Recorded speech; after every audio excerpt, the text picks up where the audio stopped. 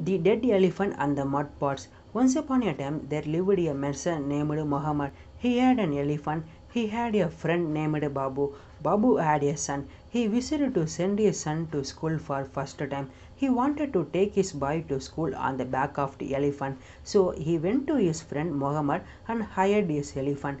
The boy was taken along the main street of the town. There was beating of drums. When the elephant reached the school, it fell down and died.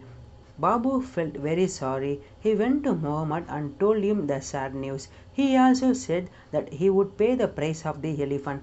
Muhammad did not want any money. He said that he wanted the same elephant. Muhammad took the matter to the judge.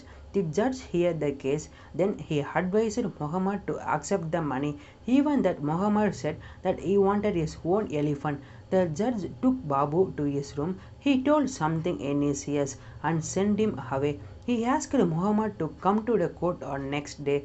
Muhammad come to the court next day. The judge asked him to go and bring Babu. He went to Babu's house. The door was half open. A number of mud pots were kept behind the door. Muhammad pushed the door. All the pots fell down and broke. Hearing the noise, Babu came out. He cried that his pots were broken. He went to the judge to report that Muhammad had broken his mud pots. Muhammad was ready to pay the cost. Babu wanted only his own pots back.